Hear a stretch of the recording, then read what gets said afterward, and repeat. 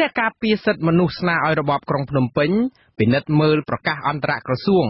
រួមមានក្រសួងព័ត៌មានក្រសួងមហាផ្ទៃនិងក្រសួងប្រៃសណីម្ដងទៀតពីព្រោះសេចក្តីប្រកាសនេះនឹងធ្វើឲ្យប៉ះពាល់ដល់សេរីភាពបញ្ចេញមតិរបស់ប្រជាពលរដ្ឋដែលត្រូវបានធានាដោយរដ្ឋធម្មនុញ្ញក៏ប៉ុន្តែសេចក្តីប្រកាសនេះត្រូវបានគេមើលឃើញថាអាចជាទិសដៅសម្រាប់ដាក់ទោសអ្នកប្រើប្រាស់បណ្ដាញសង្គម Facebook នៅក្នុងអំឡុងពេលបោះឆ្នោតលោកសីបណ្ឌិតមានសេចក្តីរាយការណ៍ជុំវិញព័ត៌មាននេះ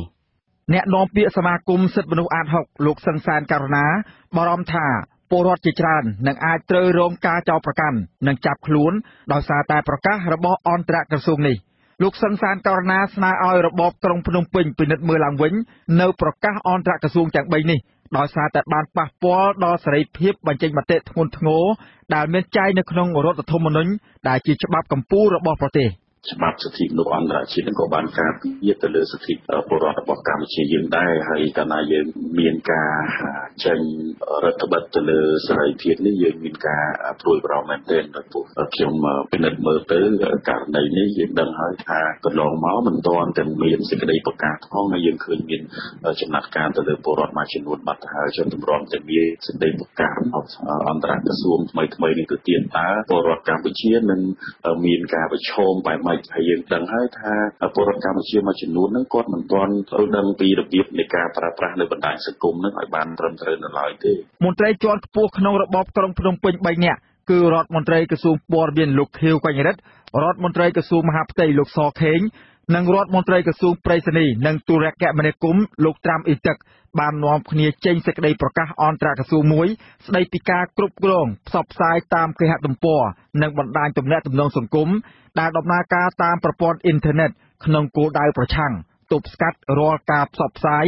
និងចែកចាយខ្លឹមសារព័ត៌មានឬសារជាអក្សរសំឡេងរូបភាពវីដេអូឬទម្រង់ផ្សេងទៀតដែលមានចេតនាបង្កជាចលនាបណ្ដាលឲ្យមានការអន្តរាយដល់វិស័យការពារជាតិសន្តិសុខជាតិទំនាក់ទំនងជាមួយនឹងប្រទេសដទៃសេដ្ឋកិច្ចជាតិសណ្ដាប់ធ្នាប់សាធារណៈការរើសអើងនិងវប្បធម៌ប្រពៃណីជាតិប្រកាសរបស់អន្តរក្រសួងនេះចុះការបរិច្ឆេទថ្ងៃទី28ឧសភានឹងត្រូវបានផ្សព្វផ្សាយនៅថ្ងៃទី4ខែមិថុនាមន្ត្រីជាន់ខ្ពស់នៃក្រសួងទាំង3បានកំណត់តួនាទីគ្នាថាក្រសួងព័ត៌មានជាអ្នកគ្រប់គ្រងការចេញផ្សាយតាមប្រព័ន្ធអេឡិចត្រូនិកខ្លឹមសារទាំងស្រុងជាអក្សរសំឡេងរូបភាពវីដេអូឬទម្រង់ផ្សេងជាដើមចំណែកក្រសួងប្រៃសណីនិងទូរគមនាគមន៍តម្រូវឲ្យក្រុមហ៊ុនសេវាអ៊ីនធឺណិតទាំងអស់មានកម្មវិធី software និងបំពាក់កម្មវិធីគ្រប់គ្រងអ៊ីនធឺណិតដើម្បីងាយស្រួលក្នុងការច្រោះហៅជាភាសាអង់គ្លេសថា filter និងរាំងខ្ទប់ហៅថា block នៅគេហទំព័រឬគណនី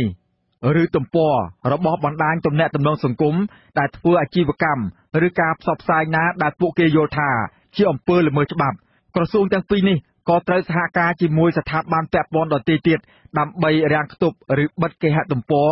ឬបណ្ដាញសង្គមណាដែលធ្វើអាជីវកម្មខុសច្បាប់ឬផ្សាយល្មើសច្បាប់ដែលមានលក្ខណៈញុះញង់បំបែកបំបាក់សាមគ្គីភាពការរើសអើងចេតនាបង្កចលាចលដែលបណ្ដាលឲ្យមានការអន្តរាយដល់សន្តិសុខជាតិប្រយោជន៍ជាសាធារណៈនិងសណ្ដាប់ធ្នាប់សង្គមជាដើមរីឯក្រសួងមហាផ្ទៃជាអ្នកបង្ក្រាបរាល់សកម្មភាពអស់ទាំងនោះមុនការប្រកាសរបស់អន្តរក្រសួងនេះអាជ្ញាធរក្រុងភ្នំពេញធ្លាប់បានធ្វើសកម្មភាពបង្ក្រាបបែបនេះម្ដងរួចមកហើយទៅលើគេហទំព័រសារព័ត៌មានឯករាជ្យមួយចំនួនដូចជាកាសែត The Cambodia Daily ជាដើមគឺក្រោយពេលអគ្គនាយកដ្ឋានពន្ធដារបង្ខំឲ្យបិទកាសែត The Cambodia Daily ក្រសួងប្រៃសណីក៏បានបង្គាប់ឲ្យក្រុមហ៊ុនអ៊ីនធឺណិតទាំងអស់នៅកម្ពុជាត្រូវធ្វើការរាំងខ្ទប់មិនឲ្យអ្នកប្រើប្រាស់អ៊ីនធឺណិតមើលឃើញគេហទំព័រនិងទំព័រ Facebook របស់កាសែតឯករាជ្យមួយនេះឡើយខណៈដែលរបបក្រុងភ្នំពេញបានប្តឹងម្ចាស់កាសែតទៅតុលាការក្នុងរបបគ្រប់គ្រងក្រុងភ្នំពេញអ្នកប្រើប្រាស់បណ្ដាញសង្គម Facebook បានចោទសួរថាតើសិទ្ធិបញ្ចេញមតិរបស់ពួកគាត់ដែលធានាដោយរដ្ឋធម្មនុញ្ញនោះនៅឯណានិងច្បាប់អន្តរជាតិដែលកម្ពុជាទទួលស្គាល់នោះអ្នកខ្លះថាបទឧក្រិដ្ឋនិងការបំផ្លាញព្រៃឈើដោយអត់ឃើញមានការទប់ស្កាត់សោះបែរជាចេញបំរាមរារាំងបែបនេះទៅវិញពួកគេដាក់ជាសំណួរទៀតថាឯណាទៅដែលហៅថាជាប្រទេសដែលគោរពសិទ្ធិមនុស្សនោះ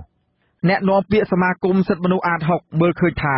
ការប្រកាសអន្តរក្រសួងដែលប៉ះពាល់ដល់សិទ្ធិសេរីភាពបញ្ចេញមតិក្នុងរដ្ឋធម្មនុញ្ញនេះនឹងបង្កឲ្យប្រជាពលរដ្ឋជាច្រើនត្រូវរងគ្រោះព្រោះនៅក្នុងពេលបោះឆ្នោតម្ដងប្រជាពលរដ្ឋតែងតែបានប្រើប្រាស់បណ្ដាញសង្គមដើម្បីចែកចាយព័ត៌មានឲ្យគ្នាទៅវិញទៅមកហើយពេលខ្លះពលរដ្ឋអាចត្រូវរងការចោទប្រកាន់ទាំងមិនដឹងពីរបៀបប្រើប្រាស់ Facebook នោះថែមទៀតផងខ្ញុំសេកបណ្ឌិតអាស៊ីសេរីពីរដ្ឋធានី Washington ជំវិញបញ្ហានេះដែរនាយករងទទួលបន្ទុកកិច្ចការតំបន់អាស៊ីរបស់អង្គការឃ្លាំមើលសិទ្ធិមនុស្សអន្តរជាតិ Human Rights Watch លោក Phil Robertson ចាត់ទុកថារបបលោកហ៊ុនសែនកាន់តែផ្ដាច់ការខ្លាំងជាងមុនទៅទៀតនៅគៀកបោះឆ្នោតលោកថ្លែងថានេះគឺជាចំណុចស្នូលនៃផែនការរបស់គណបកប្រជាជនកម្ពុជាក្នុងការត្រួតពិនិត្យនិងគ្រប់គ្រងការផ្សព្វផ្សាយព័ត៌មានអំពីការបោះឆ្នោតនៅមុនការបោះឆ្នោតចូលមកដល់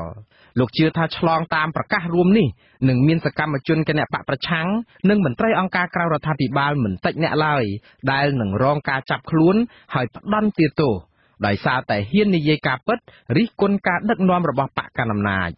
លោក Phil Robertson ក៏បានបន្តទៀតថាលោកហ៊ុនសែនគិតថាគាត់អាចធ្វើដូចលោក Donald Trump ដែលចោទព័ត៌មានណាដែលគាត់មិនចូលចិត្តថាសុទ្ធតែជាព័ត៌មានคล้ายៗទាំងអស់ក៏ប៉ុន្តែលោកហ៊ុនសែនខុសពីលោក Donald Trump ត្រង់ថាលោកហ៊ុនសែនបើគម្រាមអ្វីមួយគឺគាត់ធ្វើតាមការគម្រាមនោះដោយសារតែគាត់មានអំណាចផ្ដាច់ការផ្ដាច់មុខដោយគាត់ត្រួតត្រាលើគ្រប់ស្ថាប័នរដ្ឋាភិបាលនិងតុលាការផងដែលប្រការនេះធ្វើឲ្យគាត់ងាយបញ្ជាឲ្យចាប់មនុស្សយកដាក់ទណ្ឌកម្មឲ្យតែអ្នកទាំងនោះហ៊ាននិយាយអ្វីដែលគាត់មិនចូលចិត្តនៅតាមបណ្ដាញផ្សព្វផ្សាយសង្គមនិងប្រព័ន្ធផ្សព្វផ្សាយលោកអ្នកនាងកំពុងស្ដាប់ការផ្សាយរបស់ Visu Asia ពីរដ្ឋធានី Washington សហរដ្ឋអាមេរិកប្រជាពលរដ្ឋនៅក្នុងរាជធានីភ្នំពេញបារម្ភចំពោះបញ្ហាសុខភាពដែលបង្កដោយសារការបំពុលខ្យល់អាកាសដែលពុំមានការទប់ស្កាត់ពីអាជ្ញាធរថាការបំពុលខ្យល់អាកាសជាឥទ្ធិពលអាក្រក់អ្វីខ្លះដល់សុខភាពប្រជាពលរដ្ឋសូមលោកអ្នកនាងរងចាំស្ដាប់សេចក្តីរាយការណ៍អំពីរឿងនេះនៅក្រៅការផ្សាយព័ត៌មាននាពេលបន្តិចទៀតនេះបាទលោកអ្នកស្ដាប់ជាទីមេត្រីអ្នកវិភាគលើកឡើងថាកោជបនិងក្រសួងមហាផ្ទៃបានចេញសេចក្តីណែនាំរួមគ្នាស្តីពីកិច្ចសហប្រតិបត្តិការរវាងអាជ្ញាធរមូលដ្ឋានថ្នាក់ក្រោមជាតិនិងគណៈកម្មការរៀបចំការបោះឆ្នោតគ្រប់លំដាប់ថ្នាក់ដើម្បីបង្កភាពងាយស្រួលដល់គណៈបកនយោបាយនិងកោជបក្នុងការរៀបចំការបោះឆ្នោតនោះគ្មានអ្វីគួរប្លែកឡើយព្រោះថាការបោះឆ្នោតនោះមិនអាចជាការបោះឆ្នោតប្រកបដោយសេរីត្រឹមត្រូវពិតប្រាកដនោះឡើយលោកទីនសាការីយ៉ារាយការណ៍ជំវិញព័ត៌មាននេះអ្នកខ្លមើលផ្នែកអភិវឌ្ឍសង្គមបណ្ឌិតមាសនេះលើកឡើងថាការគម្រាមកំហែងគណៈបកប្រឆាំងឬប្រជាពលរដ្ឋនៅក្នុងកំឡុងពេលឃោសនាបោះឆ្នោតជាទម្លាប់ទៅហើយនៅពេលបោះឆ្នោតម្ដងនៅកម្ពុជាបណ្ឌិតមាសនេះបញ្ជាក់ថាកោជបនិងក្រសួងមហាផ្ទៃចេញសេចក្តីណែនាំដល់អាជ្ញាធរមូលដ្ឋានថ្នាក់ក្រោមជាតិសហការនឹងកោជបរៀបចំការបោះឆ្នោតដើម្បីបង្កលក្ខណៈងាយស្រួលដល់គ្រប់គណៈបកនយោបាយចូលរួមការបោះឆ្នោតនៅថ្ងៃទី29កក្កដាដោយសេរីនោះគ្រាន់តែជាការបង្ហាញអំពីការបោះឆ្នោតតាមបែបប្រជាធិបតេយ្យនៅកម្ពុជាតែប៉ុណ្ណោះគឺមិនឆ្លុះបញ្ចាំងពីការបោះឆ្នោតមួយស្របតាមនិយមប្រជាធិបតេយ្យអន្តរជាតិនោះទេលោកមាសនេះបន្ថែមថាការបោះឆ្នោតនៅអាណត្តិទី6នេះរបបលោកហ៊ុនសែនហាក់លែងខ្វល់អំពីប្រជាធិបតេយ្យពិតប្រាកដដែលមានគណៈបកប្រឆាំងចូលរួមទៀតហើយរឿងសំខាន់គឺរុញឲ្យការបោះឆ្នោតហ្នឹងប្រព្រឹត្តទៅតាមពេលវេលាដែលក្រុងទុកចឹងហើយទុកឲ្យការទទួលស្គាល់ឬមិនទទួលស្គាល់នេះសម្រាប់ជាកាតព្វកិច្ចមួយធ្វើនៅក្រោយបោះឆ្នោតដែលគេគិតថាប្រហែលជាអាចមានមធ្យោបាយផ្សេងទៀតដើម្បីឈានទៅដល់ការទទួលស្គាល់ដែលគេធ្លាប់ធ្វើបានជោគជ័យនៅក្នុងឆ្នាំ97-98ក្រសួងមហាផ្ទៃនិងកោជបកាលពីថ្ងៃទី4មិថុនាបានចេញសេចក្តីណែនាំរួមស្តីពីកិច្ចសហប្រតិបត្តិការរវាងអាជ្ញាធររដ្ឋបាលថ្នាក់ក្រោមជាតិនិងគណៈកម្មការរៀបចំការបោះឆ្នោតគ្រប់លំដាប់ថ្នាក់ក្នុងកិច្ចដំណើរការបោះឆ្នោតជ្រើសតាំងតំណាងរាស្ត្រនីតិកាលទី6ដោយកំណត់ឲ្យអាជ្ញាធរពាក់ព័ន្ធទាំងនោះអនុវត្តគោលការណ៍6ចំណុចគឺទី1ត្រូវបង្កលក្ខណៈងាយស្រួលដល់គណៈបកនយោបាយក្នុងការចូលរួមការបោះឆ្នោតជ្រើសតាំងតំណាងរាស្ត្រនីតិកាលទី6ប្រកបដោយលក្ខណៈសេរីត្រឹមត្រូវនឹងយុត្តិធម៌ស្របតាមច្បាប់បោះឆ្នោតជ្រើសតាំងតំណាងរាស្ត្រត្រូវពង្រឹងកិច្ចសហការរវាងអាជ្ញាធរថ្នាក់ក្រោមជាតិជាមួយគណៈកម្មការរៀបចំការបោះឆ្នោតគ្រប់លំដាប់ថ្នាក់ដើម្បីរក្សាសម្ព័ន្ធសន្តិសុខទី3អំពីសកម្មភាពរបស់គណៈបកនយោបាយមុនដំណាក់កាលឃោសនាបោះឆ្នោតនិងសកម្មភាពរបស់សមាគមអង្គការក្រៅរដ្ឋាភិបាលទី4ការកំណត់តម្រាយផ្លូវការប្រើប្រាស់រោងមហោស្រពមណ្ឌលកីឡាឧទ្យានសាធារណៈនិងសាលសាធារណៈសម្រាប់ការឃោសនាបោះឆ្នោតទី5ការងារសន្តិសុខបោះឆ្នោតនិងទី6អំពើអព្យាក្រឹតភាពក្នុងទូនាទីភារកិច្ចរបស់អាជ្ញាធរដែនដីគ្រប់លំដាប់ថ្នាក់ក្នុងការបោះឆ្នោតជាដើម ទោះបីជាយ៉ាងនេះក្តីសេចក្តីណែនាំរបស់ក្រសួងមហាផ្ទៃនិងកោជបនេះហាក់ផ្ទុយពីសេចក្តីប្រកាសរបស់អន្តរក្រសួងរួមមានក្រសួងព័ត៌មានក្រសួងមហាផ្ទៃនិងក្រសួងប្រៃសណីបានផ្សព្វផ្សាយកាលពីថ្ងៃទី4មិថុនាបានប្រកាសពីការរដ្ឋបတ်សិទ្ធិសេរីភាពតាមបណ្ដាញសង្គម Facebook ក្រោយពីរបបលហ៊ុនសែនបាត់ប្រព័ន្ធផ្សព្វផ្សាយឯករាជ្យនៅកម្ពុជាហើយនោះទាក់ទងនឹងបញ្ហានេះលោក Phil Robertson នាយករងទទួលបន្ទុកកិច្ចការតំបន់អាស៊ីនៃអង្គការឃ្លាំមើលសិទ្ធិមនុស្សអន្តរជាតិ Human Rights Watch បានចេញប្រតិកម្មចំពោះសេចក្តីប្រកាសរបស់អន្តរក្រសួងនេះនិងចាត់ទុកថារបបលហ៊ុនសែនកាន់តែផ្ដាច់ការខ្លាំងជាងមុនទៅទៀតនៅគៀកបោះឆ្នោតនេះលោកថ្លែងថានេះគឺជាចំណុចស្នូលនៃផែនការរបស់គណៈបកប្រជាជនកម្ពុជាក្នុងការត្រួតពិនិត្យនិងគ្រប់គ្រងការផ្សាយព័ត៌មានអំពីការបោះឆ្នោតនៅមុនការបោះឆ្នោតចូលមកដល់បណ្ឌិតមាសនេះពន្យល់ថារបបលហ៊ុនសែនសប្តាហ៍ថ្ងៃនេះហាក់បីដូចជាព្រួយបារម្ភកាន់តែខ្លាំងទោះបីជារបបរបស់លោកបានរំលាយគណៈបកសង្គ្រោះជាតិទៅហើយក្តីគឺរបបក្រុងភ្នំពេញរកវិធីនៃការទប់ស្កាត់រដ្ឋបတ်ជាបន្តបន្ទាប់និងប្រើប្រាស់វិធីផ្សេងៗក៏ប៉ុន្តែការរដ្ឋបတ်នេះលោកបញ្ជាក់ថារបបលហ៊ុនសែននឹងមិនមានប្រសិទ្ធភាពលើការរដ្ឋបတ်និងគៀបសង្កត់ប្រជាពលរដ្ឋបែបនេះឡើយផ្ទុយទៅវិញនឹងកាន់តែធ្វើឲ្យប្រជាពលរដ្ឋកាន់តែមិនពេញចិត្តនឹងគណៈបកកាន់អំណាចបន្ថែមទៀតអញ្ចឹងយើងឃើញថាមកដល់ពេលនេះក៏រងនឹងដូចជាលហែកច្រើនកន្លែងគឺខំបិទខំប៉ះនឹងច្រើនហើយប៉ុន្តែទំនោរដូចជានៅតែមិនទាន់មានទំនុកចិត្តថាការបិទរបស់ខ្លួននឹងនឹងអាចប្រឈប់ការលិចនឹងបានណាបើយើងនិយាយឲ្យងាយយល់ទៅគឺថាដូចជាការបញ្ចេញយោបល់របស់មនុស្សហ្នឹងវាចេះតែបិទខាងនេះធ្លាយខាងនោះបិទខាងនោះធ្លាយខាងនេះអញ្ចឹងណាបាទអញ្ចឹងគេតែមានវិធានការបន្តប៉ុន្តែសម្រាប់ខ្ញុំវិញថាបើសិនជាចង់បានប្រជាប្រិយភាពពីពលរដ្ឋគឺមិនគួរយកវិធានការជាងយកមកដាក់ទេបាទគឺសំខាន់គឺបើកចំហឲ្យពលរដ្ឋគេមើលទៅគេឃើញថារដ្ឋាភិបាលពិតជាមានចេតនាល្អពិតជាមានគំនិតល្អមែនទៅគឺដឹងថាយើងដឹងថាពលរដ្ឋខ្មែរគាត់មិនចង់ឃើញទេអារឿងភាពសង្កត់អារឿងបលាចអារឿងធ្វើឲ្យខ្លាចអីហ្នឹងនាយកប្រតិបត្តិអង្គការ Khmer លោកកុលបញ្ញាបានសរសេរនៅលើ Facebook របស់លោកថា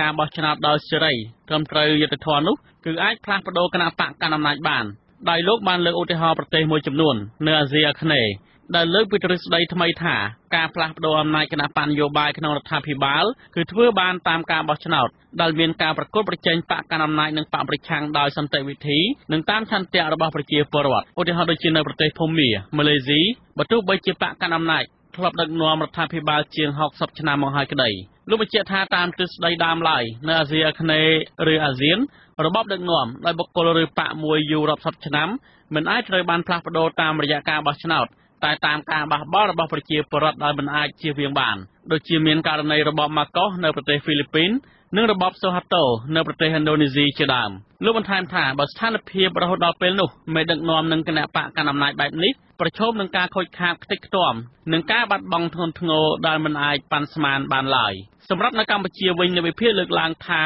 ដោយសារតែគណៈបកកាន់អំណាចព្រួយបារម្ភភ័យខ្លាចការបោះឆ្នោតចាញ់គណៈបកប្រឆាំងនេះហើយដែលជំរុញឲ្យរបបលហ៊ុនសែនរំលាយគណៈបកសង្គ្រោះជាតិចោលហើយការចេញសេចក្តីណែនាំរបស់កោជបនិងក្រសួងមហាផ្ទៃឲ្យអាជ្ញាធរមូលដ្ឋានរៀបចំការបោះឆ្នោតដោយសេរីនិងត្រឹមត្រូវនៅពេលនេះគ្មានន័យអ្វីឡើយនៅគណៈការរៀបចំការបោះឆ្នោតនៅពេលខាងមុខមិនមានគណៈបកមានសាច់ដុំប៉ុនគ្នាពលគឺគណៈបកសង្គ្រោះជាតិចូលរួមប្រកួតប្រជែងនោះខ្ញុំទីនសាការីយ៉ាអាស៊ីសេរីប្រធានាធិបតី Washington បាទលោកនាងជាទីមេត្រីតកតងទៅនឹងការបោះឆ្នោតដែលរបបលោកហ៊ុនសែនរៀបចំហើយមិនអនុញ្ញាតឲ្យគណៈបកប្រឆាំងចូលរួមវិញគឺប្រជាពលរដ្ឋនៅតាមខេត្តមួយចំនួនមិនចាប់អារម្មណ៍នឹងគោលនយោបាយរកសម្លេងឆ្នោតរបស់របបលោកហ៊ុនសែនដែលសន្យាផ្ដល់ថវិកាប្រមាណ 76,000 រៀលជួយដល់ប្រជាពលរដ្ឋក្រីក្រនៅពេលដែលពពោះរហូតដល់សម្រាលកូនរួចនោះទេ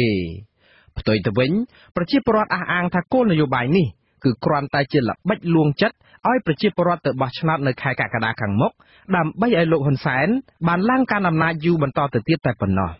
លោកហេងសកលរាយការណ៍ជុំវិញព័ត៌មាននេះនៅមួយរយៈពេលចុងក្រោយនេះស្របពេលដែលថ្ងៃបោះឆ្នោតកាន់តែខិតគៀកចូលមកដល់គណៈបកនយោបាយមួយចំនួនបានខំប្រឹងប្រម៉ែប្រមូលកម្លាំងគាំទ្រគណៈបករបស់ខ្លួន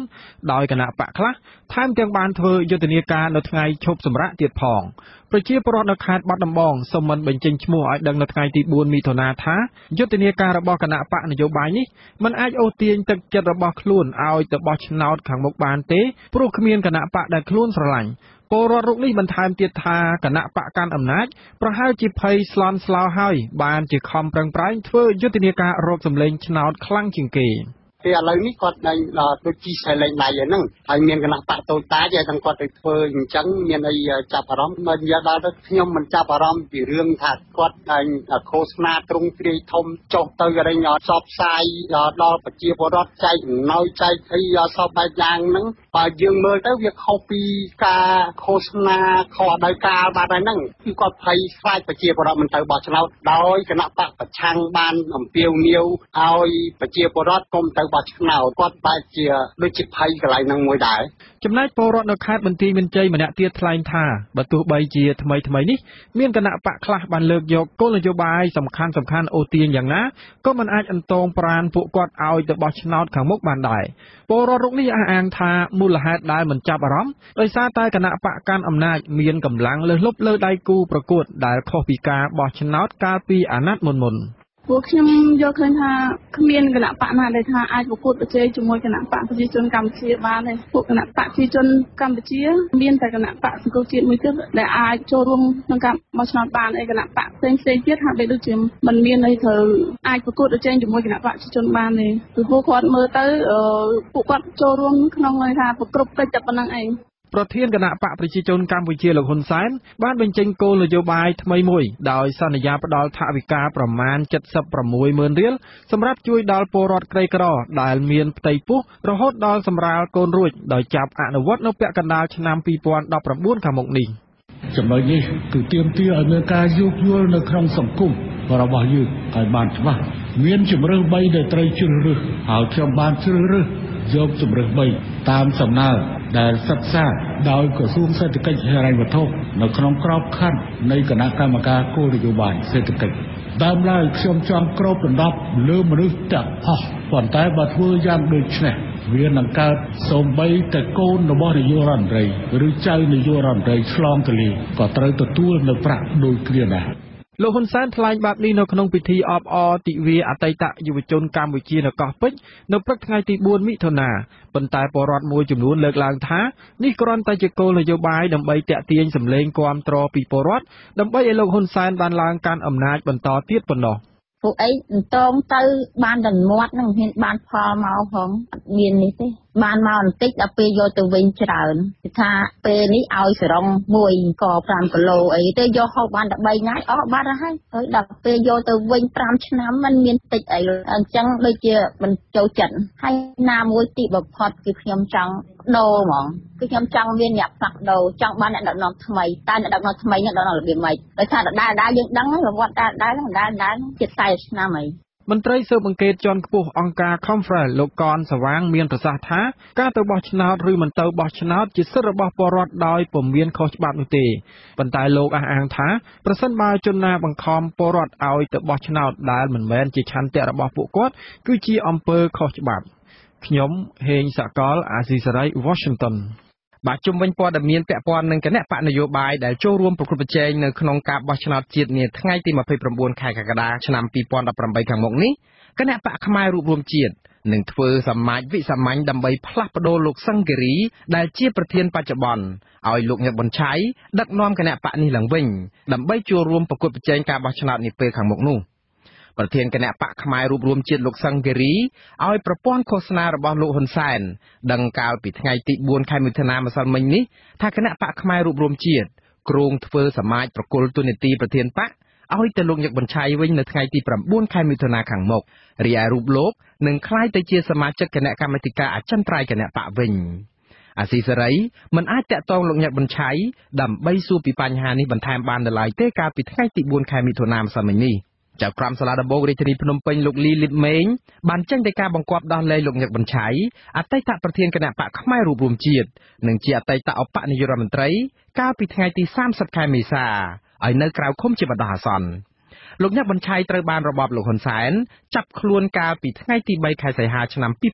2017ជាប់ចោទពីបទសំគំនិតក្នុងបទផលិតគ្រឿងញៀននិងនាំចូលសារធាតុសម្រាប់ផ្សំគ្រឿងញៀនប្រព្រឹត្តនៅភ្នំស្រួយខេត្តកំពង់ស្ពឺកាលពីជាង10ឆ្នាំមុន អ្នកវិភាគនយោបាយលើកឡើងថាការដោះលែងលោកញ៉ាំប៊ុនឆៃឲ្យទៅដឹកនាំគណៈបកខ្មែររួមជាតិនេះវិញគឺគ្មានអ្វីចម្លែកនោះទេព្រោះស្ថានភាពនយោបាយបច្ចុប្បន្នរបបលោកហ៊ុនសែនកំពុងត្រូវការគណៈបកតូចៗជាច្រើនឲ្យចូលរួមប្រកួតប្រជែងការបោះឆ្នោតដើម្បីលំអប្រជាធិបតេយ្យคล้ายៗនៅកម្ពុជាក្រោយពីរបបលោកបានរំលាយគណៈបកប្រឆាំងធំជាងគេចោលនោះម្យ៉ាងទៀតគេសង្ឃឹមថាគណៈបករបស់លោកញ៉ាំប៊ុនឆៃអាចបានមួយអាសនៈនៅខេត្តបន្ទាយមានជ័យដើម្បីតុបតែងឲ្យសភាអាណត្តិទី6ខាងមុខមានសមាជិកសភាមកពីចម្រុះបកថ្ងៃទី4ខែមិថុនាម្សិលមិញនេះគឺជាខួបលើកទី69ឆ្នាំហើយដែលអាណានិគមនិយមបារាំងបានកាត់ទឹកដីកម្ពុជាក្រោមឲ្យទៅវៀតណាមគ្រប់គ្រង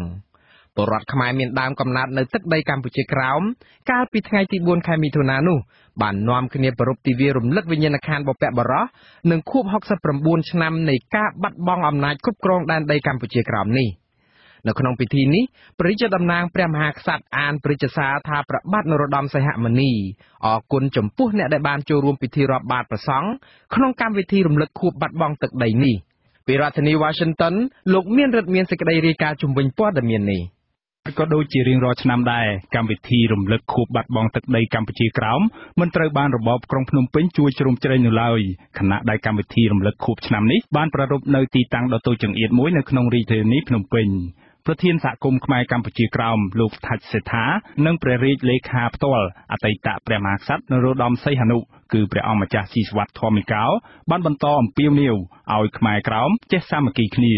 ព្រះអង្គម្ចាស់ស៊ីសុវត្ថិធម្មកោបានយាងទៅបើកកម្មវិធីរំលឹកខួបបាត់បង់ទឹកដីខ្មែរកម្ពុជាក្រោមជំនួសលោកសឿនសុប៊ែដែលជាចៅទួតរបស់វីរបុរសខ្មែរក្រោមគឺលោកអង្គញាសឿនគុយព្រះអង្គម្ចាស់ស៊ីសុវត្ថិធម្មកោបានប្រកាសថាបើទោះបីជាច្រើនឆ្នាំកន្លងមកនេះខ្មែរក្រោមតែងរងទុក្ខវេទនាការឈឺចាប់ដោយសារការបាត់បង់ទឹកដីកម្ពុជាក្រោមទៅអាណានិគមវៀតណាមគ្រប់គ្រងក៏ដោយក៏ប៉ុន្តែការរៀបចំកម្មវិធីជួបជុំរំលឹកខួបនេះគឺដើម្បីចង់ឲ្យខ្មែរទាំងអស់ចេះរួបរวมគ្នាបើសិនជាមានទុកថាតែបាត់បង់នៃកម្ពុជាក្រោមជាទីការជាអមតៈយើងអត់មានសិទ្ធិនៃកម្ពុជាពីព្រោះនៅទីតាំងនេះមានអតីតសេនាអតីតនៃកម្ពុជាជាដាក់រងដាក់បាក់ជាតិអតីតជាមុខទឹកគឺដាក់បាក់ជាតិនិងអតីតដំណើរនេះហើយយើងនឹងមានជួបជុំគ្នាដើម្បីអបអរសាទរអតីតកាលនេះយើងជួបជុំគ្នាដើម្បីកសាងអនាគត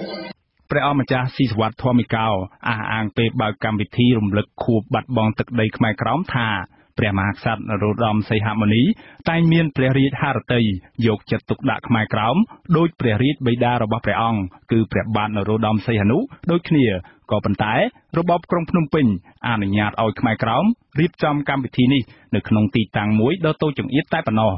ក្រុមខ្មែរក្រោមអះអាងថាមានម្ដងនោះព្រះបាទនរោត្តមសីហនុបានព្យាយាមជួយឲ្យខ្មែរក្រោមបានប្រារព្ធទិវាបាត់បង់ទឹកដីកម្ពុជាក្រោមនៅលើសួនច្បារក្បែរព្រះបរមរាជវាំងក៏ប៉ុន្តែក្រោយមករបបក្រុងភ្នំពេញហាក់បានបំភ្លេចថ្ងៃបារាំងកាត់ទឹកដីខ្មែរក្រោមឲ្យទៅអាណានិគមវៀតណាមគ្រប់គ្រងហើយតែងតែហាម5ពួកគេមិនឲ្យធ្វើសកម្មភាពហែងញាត់ឬជួបជុំគ្នានៅតាមទីតាំងសាធារណៈដោយអនុញ្ញាតឲ្យធ្វើពិធីរំលឹកខួបប្រវត្តិសាស្ត្រនេះតែត្រឹមនៅទីតាំងតូចចង្អៀតតែប៉ុណ្ណោះប្រមាណឆ្នាំមុននេះខ្មែរក្រោមតែងប្រារព្ធទិវាខួបបាត់បង់ទឹកដីថ្ងៃទី4ខែមិថុនានៅក្នុងទីតាំងវត្តសាមគ្គីរាំងសីក្នុងខណ្ឌមានជ័យក៏ប៉ុន្តែនៅឆ្នាំនេះព្រះសង្ឃនៅវត្តសាមគ្គីរាំងសីក៏មិនហ៊ានអនុញ្ញាតឲ្យធ្វើពិធីរំលឹកខួបនៅក្នុងវត្តនេះទេដោយសារភ័យខ្លាចថាមានការចោទប្រកាន់ពីអាជ្ញាធរតាមរយៈព្រះរាជសាររបស់ព្រះមហាក្សត្រព្រះរាជតំណាងរបស់ព្រះអង្គគឺព្រះអង្គម្ចាស់ស៊ីសុវត្ថិពងនារីមនីពងបានអានព្រះរាជសារថាព្រះមហាក្សត្រសូមប្រសិទ្ធពរដល់អ្នកដែលបានចូលរួមនៅក្នុងពិធីរាប់បាតព្រះសង្ឃនៅក្នុងពិធីរំលឹកខួបលើកទី69នាឆ្នាំនេះខ្ញុំព្រះករុណាខ្ញុំសូមអរព្រះគុណព្រះថេរានុថេរៈគ្រប់ព្រះអង្គនិងសូមអរគុណដ៏ជ្រាលជ្រៅចំពោះព្រះអង្គម្ចាស់អាយុដំលោកជំទាវអស់លោកលោកស្រីអ្នកនាងកញ្ញាព្រមទាំងពុទ្ធបរិស័ទទាំងអស់ដែលបាននិមន្តជាងនិងអញ្ជើញមកចូលរួមក្នុងពិធីរាប់បាតព្រះសង្ឃនាពេលនេះដែរ សហគមន៍ខ្មែរក្រមឲ្យដឹងថាព្រះករុណាព្រះបាទសម្ដេចព្រះបរមនាថនរោត្តមសីហមុនីទ្រង់បានព្រះរាជទានព្រះរាជទ្រព្យចំនួន$3,000អាមេរិកនៅក្នុងពិធីរំលឹកខួបលើកទី69ឆ្នាំនៃការបាត់បង់ទឹកដីខ្មែរក្រមនេះយុវជនខ្មែរក្រមម្នាក់គឺលោកខឿនវិរៈយល់ស្របទៅនឹងការលើកឡើងរបស់លោកថាច់សិដ្ឋាដែលថានៅពេលដែលរបបក្រុងភ្នំពេញរដ្ឋបិទសិទ្ធិសេរីភាពផ្សព្វផ្សាយរបស់ខ្មែរក្រមអ្នកដែលចំណេញពិតប្រាកដនិងអ្នកដែលសប្បាយចិត្តមែនទែនគឺប្រទេសវៀតណាមព្រោះលោកយល់ថាអាណានិគមវៀតណាមមិនចង់ឲ្យកូនខ្មែរគ្រប់រូបបានយល់ដឹងអំពីប្រវត្តិសាស្ត្ររបស់ខ្មែរក្រមនេះទេហើយក្នុងនាមសម្ព័ន្ធយុវជនខ្មែរដើម្បីជាថាផ្នែកតែស្នើទៅដល់រដ្ឋាភិបាលសូមឲ្យបរិច្ចាគកន្លែងសាធារណៈណាមួយដើម្បីឲ្យសហគមន៍ខ្មែរកម្ពុជាក្រមមានឱកាសប្រពៃទិវា4មិថុនាថ្ងៃដែលអាណានិគមនិយមបារាំងបានកាត់ផ្ទៃដែនដីនេះដើម្បីផ្សព្វផ្សាយមិនលឹកតការជឿចាប់ទេចងចាំតស៊ូហើយចង់បានជានិច្ចនៅទឹកដីដែលគេបានឈ្លានពានរបស់ប្រទេសកម្ពុជាយើងត្រឡប់មកវិញបងប្អូនចង់បានដូចគ្នាចឹងទេបងប្អូនហើយខ្ញុំជឿថាអាជ្ញាធរដែលកំពុងតែថតក៏ចង់បានដូចគ្នាដែរកម្មវិធីរំលឹកខួបបាត់បង់ទឹកដីខ្មែរក្រមខួបលើកទី69ឆ្នាំនេះមិនមានការហែញ៉ាត់នោះទេដោយសារតែអាជ្ញាធរក្រុងភ្នំពេញបានកំណត់ឲ្យខ្មែរក្រមប្រារព្ធកម្មវិធីត្រឹមតែនៅក្នុងសហគមន៍ខ្មែរក្រមដែលមានអ្នកចូលរួមត្រឹមតែ200នាក់តែប៉ុណ្ណោះខ្មែរក្រមលើកឡើងថាអ្នកដែលស្ថិតនៅក្នុងដួងចិត្តពិតប្រាកដរបស់ពួកគេគឺអង្គព្រះមហាក្សត្រព្រះបាទនរោត្តមសីហមុនីអតីតព្រះមហាក្សត្រនរោត្តមសីហនុនិងព្រះរាជតំណាងព្រះអង្គម្ចាស់ពងនារីមនីពងដែលតែងតែជួយជ្រោមជ្រែងពួកគេជារៀងរាល់ឆ្នាំឲ្យបានប្រារព្ធកម្មវិធីកាន់ទុក្ខជាតិគឺថ្ងៃអាណានិគមបារាំងកាត់ទឹកដីកម្ពុជាក្រោមឲ្យទៅអាណានិគមវៀតណាមគ្រប់គ្រងបន្តខ្ញុំបាទមានរិទ្ធអាស៊ីសេរីពីរដ្ឋធានី Washington នៅឯខេត្តព្រះវិហារឯណោះវិញជនជាតិដើមភាគតិចគួយដែលរស់នៅឃុំមលូព្រៃ2ស្រុកឆែបខេត្តព្រះវិហារសម្ដែងការខកចិត្តនៅគ្រាដែលអាជ្ញាធរខេត្តនេះបានបញ្ជាកម្លាំងសមត្ថកិច្ចចម្រុះប្រដាប់ដោយអាវុធរំដោះយកគ្រឿងចាក់4គ្រឿងដែលអ្នកភូមិបានខាត់ទុកពីក្រុមហ៊ុនចិនដែលរំលោភយកដីធ្លីប្រជាពលរដ្ឋស្របពេលដែលពួកគាត់កំពុងតែរវល់ធ្វើស្រែចម្ការមន្ត្រីសង្គមស៊ីវិលចាត់ទុកការប្រើកម្លាំងប្រដាប់អាវុធមកដោះស្រាយបញ្ហាបែបនេះគឺជារូបភាពគំរាមកំហែងសិទ្ធិជនជាតិដើមភាគតិចលោកវ៉ែនសុមេតរាយការណ៍ជុំវិញព័ត៌មាននេះជនជាតិដើមភាគតិចគួយរស់នៅឃុំមលូព្រៃ2ឲ្យដឹងនៅថ្ងៃទី4មិថុនាថាអាជ្ញាធរខេត្តព្រះវិហារមិនបានយកចិត្តទុកដាក់ដោះស្រាយបញ្ហាប្រឈមរបស់ពលរដ្ឋដែលកំពុងវេទនាបាត់បង់ដីស្រែចម្ការដីព្រៃត្រៀមបំរុងទុកបឹងនិងអូរជាដើមដែលត្រូវបានក្រុមហ៊ុនចិនរំលោភយកពួកគេថាអាជ្ញាធរខេត្តបានបញ្ជាឲ្យសមត្ថកិច្ចចម្រុះប្រើប្រាស់រថយន្ត7គ្រឿងមករំដោះគ្រឿងចាក់4គ្រឿងពីអ្នកភូមិកាលពីថ្ងៃទី29ឧសភាកន្លងទៅដើម្បីប្រគល់ឲ្យក្រុមហ៊ុនស្កអំពើចិនវិញជនជាតិដើមភាគតិចរស់នៅភូមិបោះឃុំមលូព្រៃ2ថ្លែងមិនហ៊ានបញ្ចេញឈ្មោះបានត្អូញត្អែថាអ្នកភូមិបង្ខំចិត្តខាត់គ្រឿងចាក់ក្រុមហ៊ុនដោយសារបារម្ភខ្លាចបាត់បង់ដីស្រែនិងដីព្រៃត្រៀមបំរុងទុកសម្រាប់សហគមន៍អាស្រ័យផលត្បិតក្រុមហ៊ុនចិននៅតែលួចឈូសឆាយជាបន្តបន្ទាប់លោកថាដីព្រៃរិចរិលនិងទីទួលខ្វៀលគោស្ថិតនៅតំបន់ព្រៃស្រែស្រឡៅទួលភ្នំដៃនិងត្រពាំងសំដិលមានផ្ទៃដីប្រហែលជាង300ហិកតាគឺជាតំបន់ដែលនៅសេសសល់ពីការឈូសឆាយរបស់ក្រុមហ៊ុនចិនដែលកំពុងទទួលរងការឈូសឆាយពុំព័ទ្ធជាបន្តបន្ទាប់អស់ជាច្រើនហិកតាក្នុងនោះមានផ្ទៃដីប្រមាណ20ហិកតាត្រូវបានក្រុមហ៊ុនយកដាំអំពៅនិងដីដែលបានធ្វើស្រែរួចហើយអត់មានដំណោះស្រាយទេបងវាយកចិត្តទៅយកដាំស្រូវបាទបងវាព្រោះស្រូវទៅដល់ដីពីជាពលរដ្ឋវាព្រោះស្រូវ20ទៅ30គ្រួសារណាបងតែវាដូចថាវាប៉ះទៅដល់នៅក្នុងប្លុកវានៅទីឆាយប៉ះណាជាពលរដ្ឋគាត់មិនចេះតវ៉ាយ៉ាងណាទេវានៅទៅឈូសឆាយទៅដេញក៏វាស្បាដល់ជាពលរដ្ឋគាត់មកវិញវាឈូសឆាយព្រោះស្រូវគាត់អីអស់កាលពីចុងខែកុម្ភៈឆ្នាំ2018សហគមន៍ភូមិបោះឃុំមលូព្រៃ2ស្រុកឆែបជាង70នាក់បានខាត់គ្រឿងចាក់4គ្រឿងរបស់ក្រុមហ៊ុនសម្បទានសេដ្ឋកិច្ចហេងហ្វូដែលបានឈូសឆាយព្រៃជំនឿរបស់ជនជាតិដើមភាគតិចអ្នកភូមិថាពួកគាត់បានបង្ខំចិត្តខាត់គ្រឿងចាក់នេះព្រោះគ្មានជំរើសខណៈអាជ្ញាធរមិនដោះស្រាយបណ្ដឹងរបស់ពួកគាត់នឹងតែងតែលំអៀងទៅខាងភាគីក្រុមហ៊ុនចិនក្រោយពីការខាត់គ្រឿងចាក់របស់ក្រុមហ៊ុនចិនជនជាតិដើមភាគតិច4នាក់ ប្រឈមនឹងបណ្ដឹងទៅតុលាការនិងមានពលរដ្ឋខ្លះត្រូវអាជ្ញាធរគំរាមចាប់ដាក់គុកជនជាតិដើមភាគតិចគួយម្នាក់ទៀតថ្លែងសុំមិនបញ្ចេញអត្តសញ្ញាណឲ្យដឹងនៅថ្ងៃទី4មិថុនាថាអ្នកភូមិជាច្រើនគ្រួសារកំពុងប្រឈមនឹងការខ្វះខាតដីស្រែដើម្បីប្រកបរបរចិញ្ចឹមជីវិតនិងមានពលរដ្ឋមួយចំនួនអត់ដីធ្វើស្រែដោយសារក្រុមហ៊ុនឈូសឆាយរំលោភយកដោយសំអាងថាដីទាំងនោះជាដីរបស់រដ្ឋលោកថាពលរដ្ឋកើតទុកមិនសុខចិត្តពីបញ្ហានេះមិនហ៊ានតវ៉ាស្វែងរកដំណោះស្រាយនោះទេ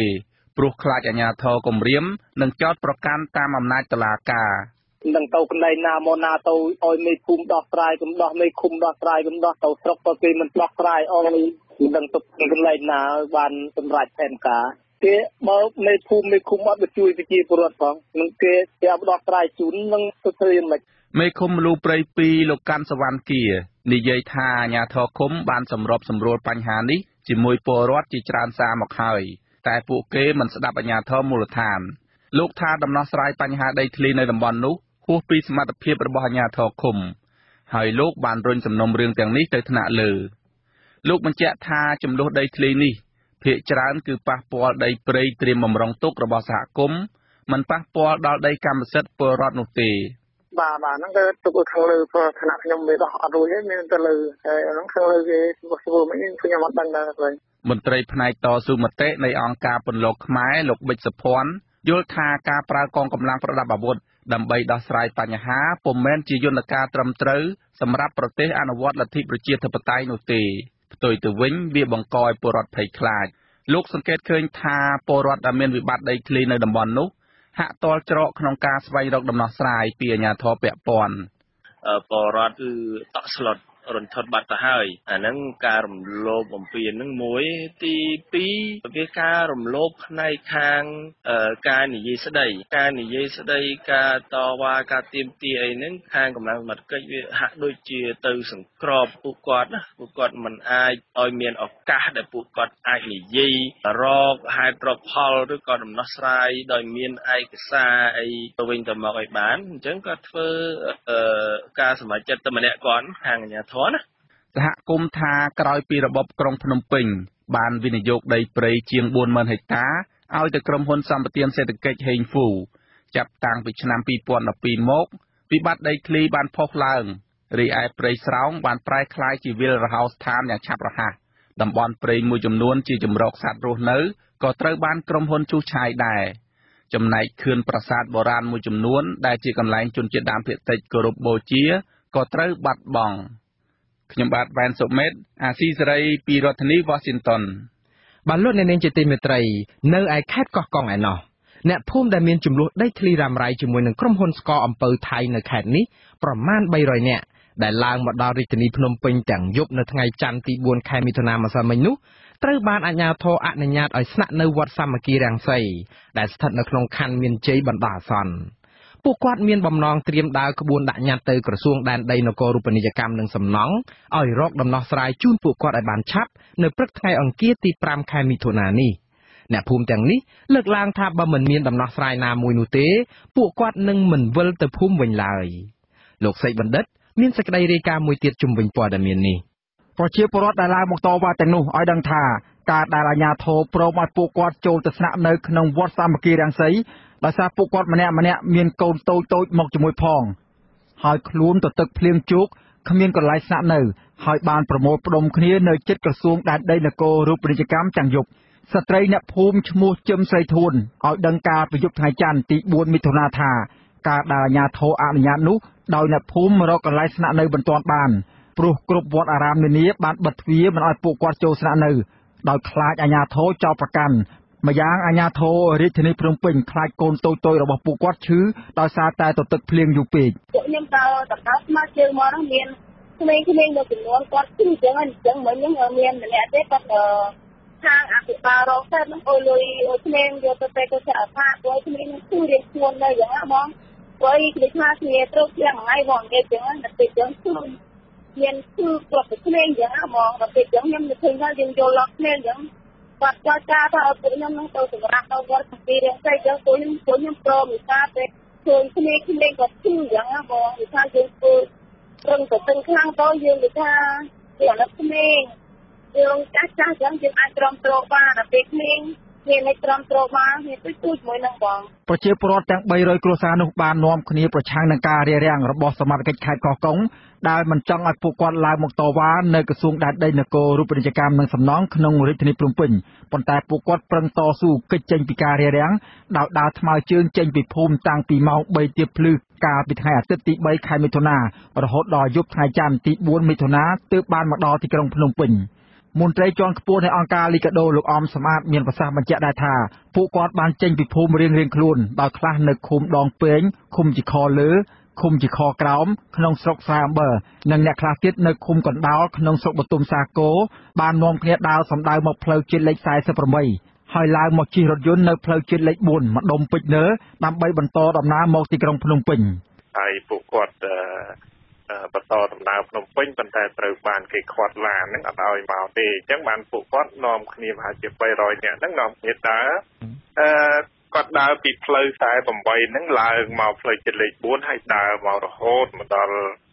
ចិត្តពេជ្រនិលបាទហើយម្ដងពេជ្រនិលហ្នឹងមានខ្លះក៏គាត់ឡើងឡានហ្នឹងមកភ្នំពេញទៅគេហទំព័ររបស់អង្គការលីកាដូបានចុះផ្សាយការពីថ្ងៃច័ន្ទទី4មិថុនាឲ្យដឹងដែរថាមានក្រុមនគរបាលជាច្រើនអ្នកដែលដឹកនាំដោយអភិបាលរងស្រុកខ្សែអំបិលបានហាមឃាត់អ្នកភូមិទាំងនោះមិនឲ្យឡើងរថយន្តពីស្រុកខ្សែអំបិលនោះឡើងមកភ្នំពេញឡើយក៏ប៉ុន្តែប្រជាសហគមន៍ទាំងនោះបានបដិញ្ញាចិត្តដើរដោយថ្មើរជើងដែលមានចម្ងាយប្រមាណជាង150គីឡូម៉ែត្រចេញពីភូមិដើម្បីមករករថយន្តបន្តដំណើរមកទីក្រុងភ្នំពេញហើយនៅតាមផ្លូវធ្វើដំណើរនោះពួកគាត់ត្រូវបានអាជ្ញាធររារាំងជាច្រើនលើកចោលសារថែមទៀតដើម្បីបង្ខំឲ្យពួកគាត់ត្រឡប់ទៅផ្ទះវិញអាស៊ីសេរីនៅពុំទាន់អាចតតងអាជ្ញាធរខេត្តកោះកុងដើម្បីសាកសួរអំពីរឿងនេះបាននៅឡើយទេកាលពីថ្ងៃច័ន្ទទី4មិថុនាគេហទំព័ររបស់អង្គការលីកាដូបានរដឹងទៀតថារយៈពេលច្រើនឆ្នាំមកហើយប្រជាពលរដ្ឋដែលមកពីឃុំជីខលើឃុំជីខក្រោមឃុំដងពេងនិងឃុំកណ្ដោលនោះបានដាក់ញត្តិជូនទៅអាជ្ញាធរខេត្តនិងក្រសួងពាក់ព័ន្ធដើម្បីស្វែងរកដំណោះស្រាយនិងសំណងសមរម្យដោយសារតែពួកគាត់បាត់បង់ដីធ្លីជុំវិញការផ្ដោតដីសម្បត្តិសេដ្ឋកិច្ចទៅឲ្យក្រុមហ៊ុនស្ករអំពៅរបស់ថៃដែលក្រុមហ៊ុននេះមានជាប់ពាក់ព័ន្ធនឹងសមាជិកប្រសិទ្ធិមួយរូបនៃគណៈបកកណ្ដាលអំណាចគឺលោកអុកញ៉ាលីយ៉ុងផាត់ប្រជាពលរដ្ឋមួយចំនួននៃសហគមន៍ទាំងនេះបានទទួលសំណងកាលពីថ្ងៃទី22ខែមីនាឆ្នាំ2018កន្លងទៅថ្មីនេះក៏ប៉ុន្តែនៅមានប្រជាពលរដ្ឋច្រើនគ្រួសារទៀតដែលពុំទាន់បានទទួលសំណងសមរម្យនៅឡើយបរិសុទ្ធអ្នកភូមិម្នាក់ទៀតឈ្មោះអោមផុនមកពីភូមិឈូកឃុំជីខលើស្រុកខ្សែអំបិលឲ្យដឹងថាពួកគាត់ជាង300គ្រួសារដែលមិនទាន់បានទទួលសំណងនោះបានមកតវ៉ានៅភ្នំពេញច្រើនលើកច្រើនសារមកហើយដោយសារតែក្រសួងដែនដីនគររូបនីយកម្មនិងស្ថាប័នពាក់ព័ន្ធសន្យាដោះស្រាយប៉ុន្តែបានពន្យាពេលរហូតច្រើនលើកច្រើនខែមកហើយដូច្នេះទើបពួកគាត់មិនអាចនៅស្ងៀមនាំគ្នាមកតវ៉ាម្ដងហើយម្ដងទៀតនៅក្នុងរាជធានីភ្នំពេញកាលពីខែមុនប្រជាពលរដ្ឋទាំងនោះត្រូវបានប្រឈមនឹងបញ្ហាបិទផ្លូវមិនឲ្យចេញតវ៉ានោះដែររហូតមានការប៉ះទង្គិចគ្នារុញច្រានពីសំណាក់កងសន្តិសុខនៅក្នុងរាជធានីភ្នំពេញខណៈដែលពួកគាត់ព្យាយាមដើរហាយក្បួនទៅក្រសួងដែនដីនគររូបនីយកម្មនិងសំណង់ទំនាស់ដីធ្លីរ៉ាំរ៉ៃដែលបានអូសបន្លាយពេលជាង10ឆ្នាំមកនេះដំបូងឡើយគឺបានប៉ះពាល់ទៅលើប្រជាពលរដ្ឋចំនួន537គ្រួសារដែលរស់នៅក្នុងភូមិចំនួន9នៃឃុំចំនួន4គឺមានឃុំជីខក្រោមឃុំជីខលើឃុំដងពេងនិងឃុំកណ្ដោលស្ថិតនៅក្នុងស្រុកចំនួន2គឺស្រុកខ្សែអំបិលនិងស្រុកបទុមសាគរខេត្តកោះកុងទំនាស់ដីធ្លីនេះគឺមានវិវាទជាមួយនឹងភាគីក្រុមហ៊ុនលោកអុកញ៉ាហ៊ុយហេងក្រុមហ៊ុនឈ្មោះកោះកុង Sugar និងក្រុមហ៊ុនកោះកុង Plantation របស់អ្នកវិនិយោគទុនថៃដែលបានទិញភាគហ៊ុនពីលោកអុកញ៉ាលីយ៉ុងផាត់ជាសមាជិកប្រសិទ្ធិគណៈបកប្រជាជនកម្ពុជាបន្ទាប់មកនៅដើមឆ្នាំ2016ប្រជាពលរដ្ឋបានបែកគ្នាជាពីរក្រុមទី2ដែលមិនទាន់បានសំណងហើយមានការតវ៉ារហូតមកដល់ពេលនេះគឺបានលងជឿនឹងសម្ដីលួងលោមរបស់ក្រុមអាជ្ញាធរឃុំស្រុកនិងអាជ្ញាធរខេត្តថាកុំឲ្យពួកគាត់ចេញតវ៉ាដោយក្រុមទី1ពលគឺរងចាំឲ្យអាជ្ញាធរដោះស្រាយតាមសម្រួលប៉ុន្តែទីបំផុតទៅវិវាទដីធ្លីដ៏រ៉ាំរ៉ៃរបស់ពួកគាត់គឺក្រុមទី2នេះត្រូវបានរដ្ឋាភិបាលនិងក្រុមហ៊ុនស្ករអំពៅមើលរំលងមិនបានដោះស្រាយជូនពួកគាត់ដោយក្រុមទី1ដែលតែងតែចេញតវ៉ាទាមទាររកសំណងនិងយុត្តិធម៌ក្នុងរឿងចំនួនដីធ្លីនេះរហូតមកនោះទេគឺពួកគាត់ឈប់ជឿទៅលើអាជ្ញាធរហើយចេញតវ៉ារកដំណោះស្រាយជាបន្តបន្ទាប់ដោយក្រុមទី1កន្លងមកនោះដែរខ្ញុំសេកបណ្ឌិតអាស៊ីសេរីពីរដ្ឋធានី Washington លោកអ្នកនាងទើបបានស្ដាប់ព័ត៌មានប្រចាំថ្ងៃរបស់វិទ្យុអាស៊ីសេរីដែលរៀបចំជូនដល់ខ្ញុំបាទមុងណារិតពីរដ្ឋធានី Washington សហរដ្ឋអាមេរិក សូមលោកអ្នកនាងរងចាំស្ដាប់សេចក្តីរាយការណ៍ផ្សេងៗនៃការផ្សាយរបស់យើងនាពេលបន្តិចទៀតនេះ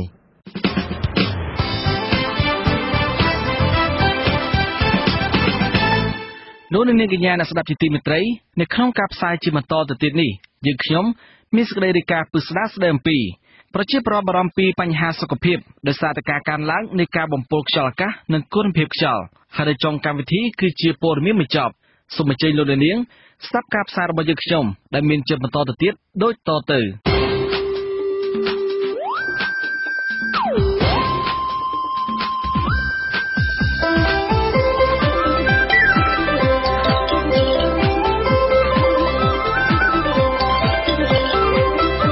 សេចក្តីរាយការណ៍ពិស្ដារ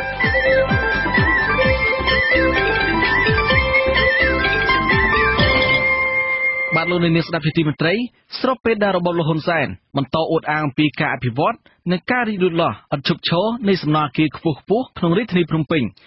នៅក្នុងមួយរយៈពេលចុងក្រោយនេះប្រជាពលរដ្ឋសម្ដែងក្តីបារម្ភចំពោះការកើនឡើងកាន់តែខ្លាំងនៃបញ្ហាបំពុលខ្យល់អាកាសនិងគុណភាពខ្យល់នៅរាជធានីភ្នំពេញ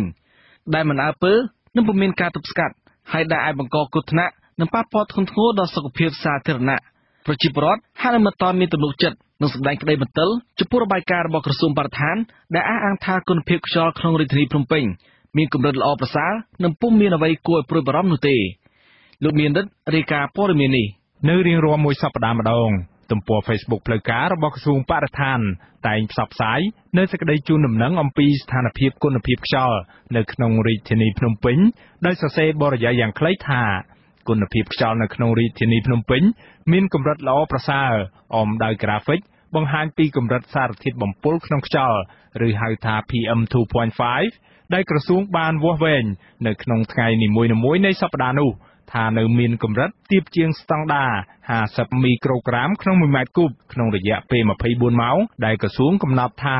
ជាស្តង់ដារដែលអាចបង្កការប៉ះពាល់ដល់សុខភាពលោកធីវសុភារិទ្ធប្រធាននាយកដ្ឋានគ្រប់គ្រងគុណភាពខ្យល់និងសម្លេងនៃក្រសួងបរិស្ថានពន្យល់ថាមនុស្សអាចរងផលប៉ះពាល់ដល់ផ្លូវដង្ហើមយ៉ាងធ្ងន់ធ្ងរ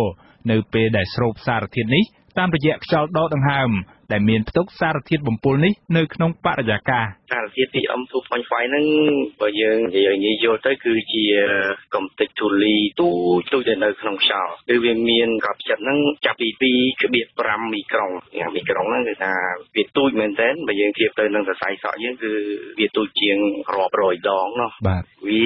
អាចបង្កគ្រោះថ្នាក់ដល់សុខភាពមនុស្សយើងគឺដោយសារវាមានទំហំទូចហើយពេលដែលយើងដកដង្ហើមស្រូបខ្យល់ចូលទៅគឺវាទៅជាមួយនឹងខ្យល់ហ្នឹងទៅក្នុងខ្លួនយើងហើយវាអាចទៅបានជ្រៅតែណាវាទំហំវាកាន់តែទូចអញ្ចឹងវាចូលទៅតាមខ្យល់ដង្ហើមយើងនឹងជ្រៅវាអាចចូលទៅដល់សួតពេលខ្លះវាអាចចូលទៅដល់សរសៃឈាមរបស់យើងតែបើសិនជាដុំធូលីហ្នឹងវាធំគឺវាអាចទៅធ្វើចំមុខឬក៏បំពង់អាហារបំពង់អីយើងតែបើទូចដល់ PM 2.5 ហ្នឹងគឺវាអាចចូលទៅជ្រៅអញ្ចឹងវាបង្កឲ្យមានការប៉ះពាល់ដល់សុខភាពយើងហ្នឹងខ្លាំងដែរបើសិនជាវាចូលកាន់តែជ្រៅគឺវាកាន់តែបង្កបញ្ហាហ្នឹងធ្ងន់ធ្ងរលោកបន្ថែមថាសារធាតុពុលនេះមានប្រភពពីការដុតឥន្ធនៈផូស៊ីលនិងកម្ទេចធូលីផ្សេងៗទៀតដែលអាចកើតមានឡើងដោយសារចំហេះគ្រឿងចក្រយានយន្តឬចំហេះបំភាយចេញពីរោងចក្រឧស្សាហកម្មឬរោងចក្រស៊ីម៉ងត៍ជាដើមក្រៅពីនេះលោកថា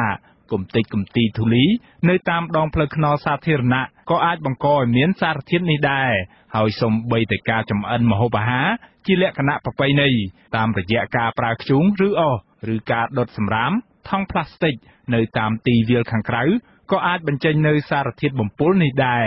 ក្នុងសេចក្តីជូនដំណឹងមួយរបស់ក្រសួងបរិស្ថានស្តីពីស្ថានភាពគុណភាពខ្យល់នៅក្នុងរាជធានីភ្នំពេញ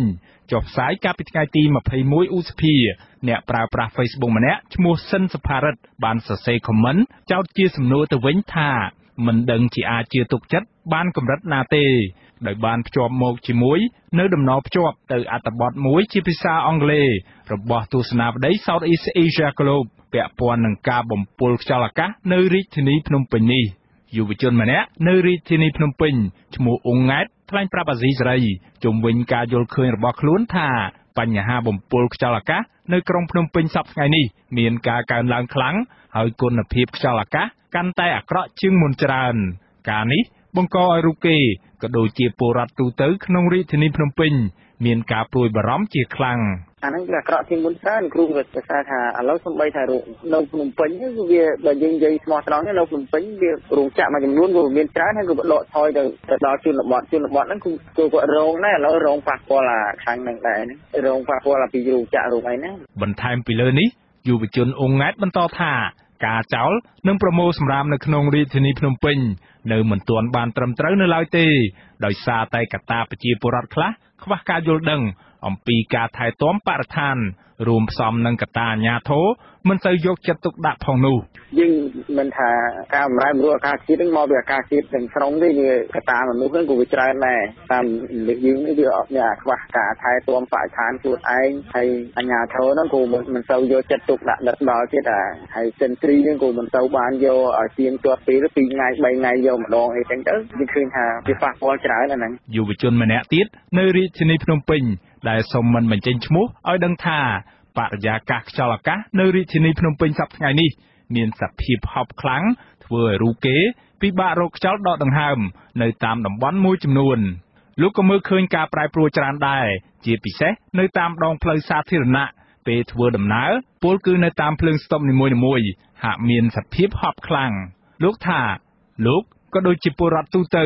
មានការព្រួយបារម្ភខ្លាំងដែរតែហាក់ពុំចាប់អារម្មណ៍និងនៅពុំទាន់យល់ដឹងថាតើមានជាតិពុលអ្វីខ្លះនៅលាយឡំនៅក្នុងខ្យល់អាកាសនេះកង្វល់នឹងការលើកឡើងរបស់ប្រជាពលរដ្ឋពីខាងដើមនេះហាក់ផ្ទុយស្រឡះទៅនឹងអ្វីដែលក្រសួងបរិស្ថានធ្លាប់បានអះអាងនៅពេលកន្លងមកដែលថាមិនទាន់មានការបំពុលខ្យល់ធ្ងន់ធ្ងរដោយតាមការផ្សព្វផ្សាយរបស់សារព័ត៌មាននានាពេលកន្លងទៅនោះទេមិនតែប៉ុណ្ណោះក្រសួងបរិស្ថានក៏បានស្នើសុំកុំឲ្យសាធារណជនមានការព្រួយបារម្ភអំពីសុវត្ថិភាពក្នុងការធ្វើដំណើរនិងប្រកបមុខរបរនៅតាមទីធ្លាសាធារណៈសេចក្តីប្រកាសព័ត៌មានរបស់ក្រសួងបរិស្ថានចុះថ្ងៃទី4ខែឧសភាបញ្ជាក់ថាផ្អែកតាមលទ្ធផលនៃការអង្កេតតាមដានគុណភាពខ្យល់នៅតាមទីក្រុងធំៗនិងនៅក្នុងរាជធានីភ្នំពេញបានបង្ហាញថារាល់ប៉ារ៉ាម៉ែត្រទាំងអស់គឺសុទ្ធតែស្ថិតនៅក្រោមកម្រិតកំណត់ស្តង់ដារនៅឡើយពលគឺស្ថិតនៅក្រោមកម្រិតមិនទាន់មានគ្រោះថ្នាក់នៅឡើយទេចាប់តាំងពីឆ្នាំ2003រហូតមកទល់បច្ចុប្បន្នក្រសួងបរិស្ថានបានធ្វើការអង្កេតតាមដានគុណភាពខ្យល់នៅតាមបណ្ដាទីក្រុងធំៗនៅកម្ពុជា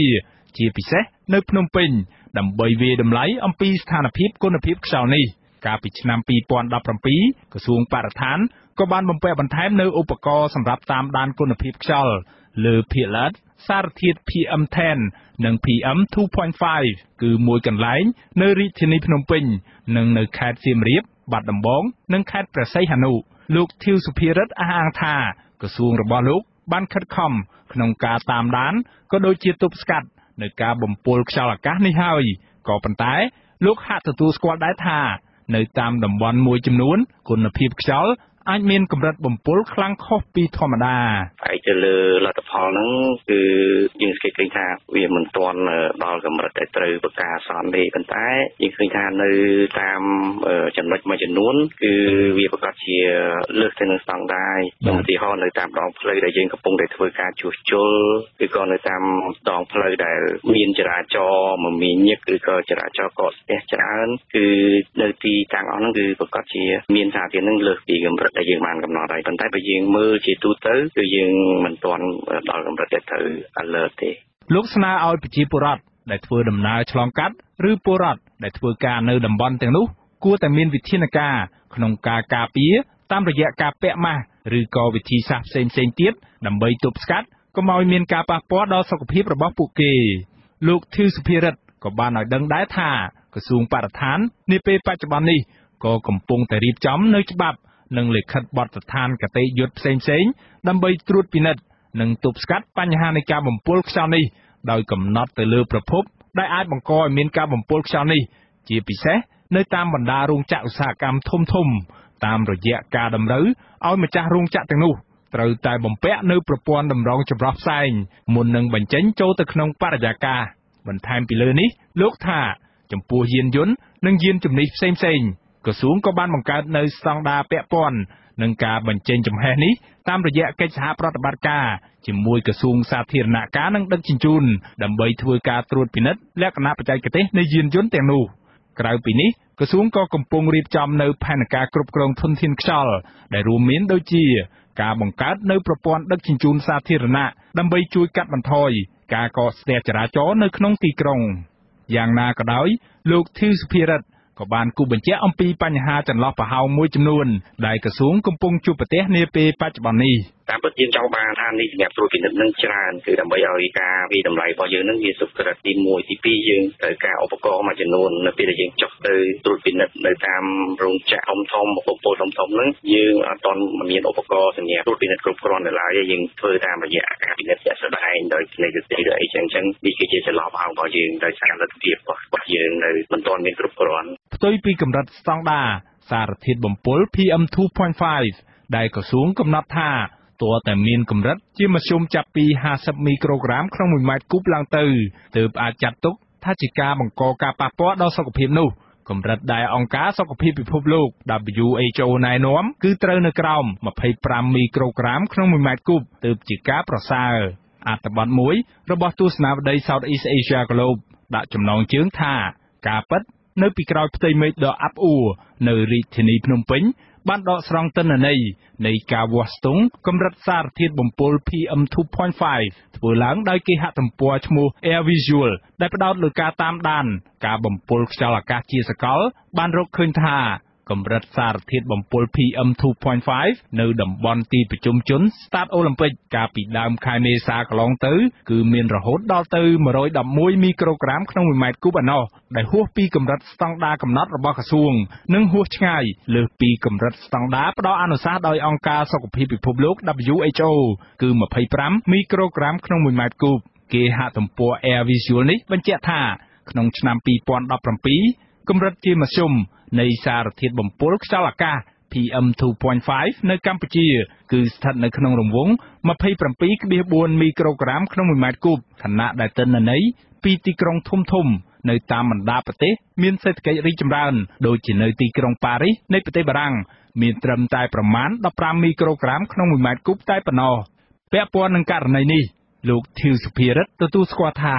ប្រសិនបើយកតាមគោលការណ៍ណែនាំនិងស្តង់ដារកំណត់របស់អង្គការសុខភាពពិភពលោក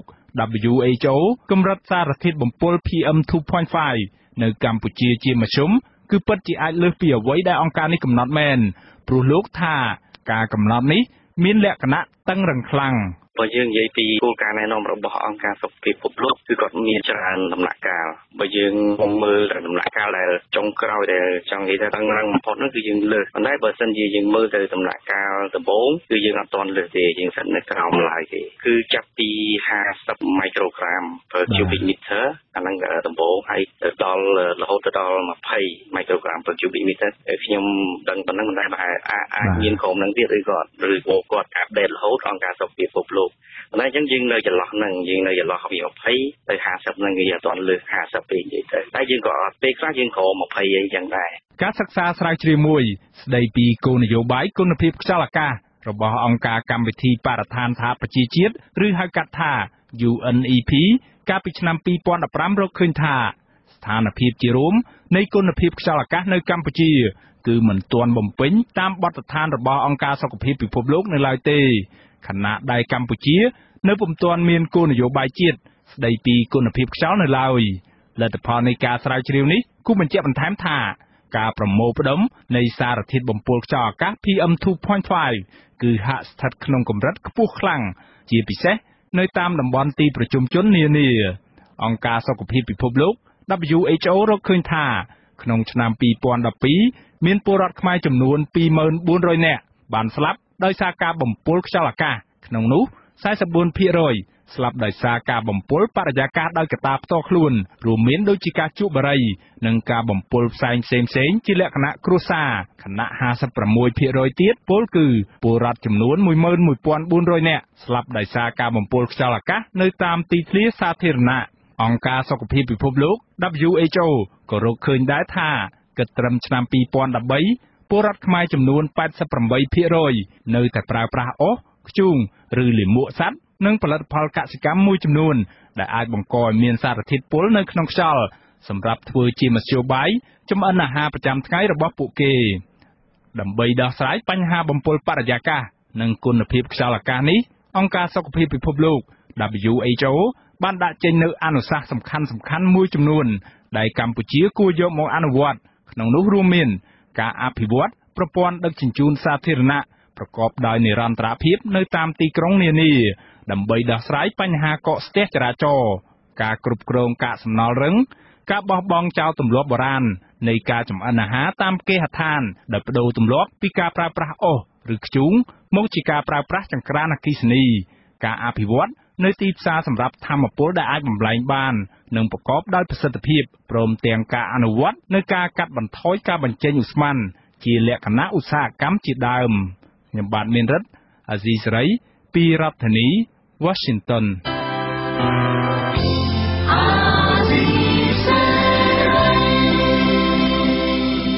បាទលោកនាងជាទីមេត្រីជាបន្តទៅទីនេះខ្ញុំបាទមួងណារ៉េតសូមជូនព័ត៌មានបញ្ចប់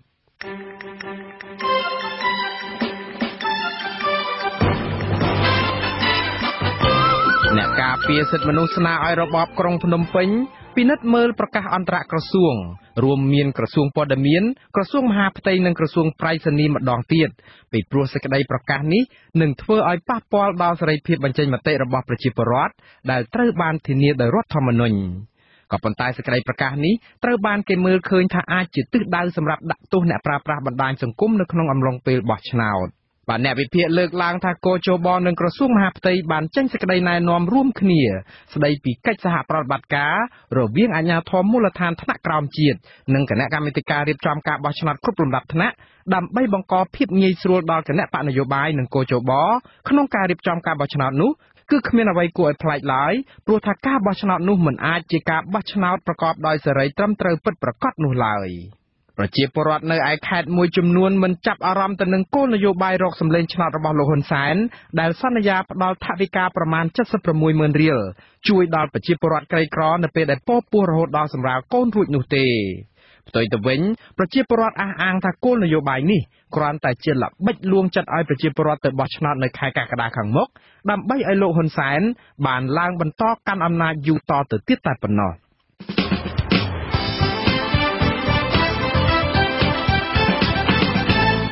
លោកនាងកញ្ញាអ្នកស្ដាប់ជាទីមេត្រីការផ្សាយរយៈពេល1ម៉ោងនៃវិទ្យុអាស៊ីសេរីជាភាសាខ្មែរនៅពេលនេះចប់តែប៉ុណ្ណេះយើងខ្ញុំសូមជូនពរលោកនាងព្រមទាំងគ្រប់គ្រួសារទាំងអស់ឲ្យជួបប្រកបតែនឹងសេចក្តីសុខចម្រើនរុងរឿងកុំបីឃ្លៀងឃ្លាតឡើយខ្ញុំបាទសនចាររថាខ្ញុំបាទមួងណារ៉េតព្រមទាំងក្រុមការងារទាំងអស់នៃវិទ្យុអាស៊ីសេរីសូមអរគុណនិងសូមជម្រាបលាបាទសូមជម្រាបលា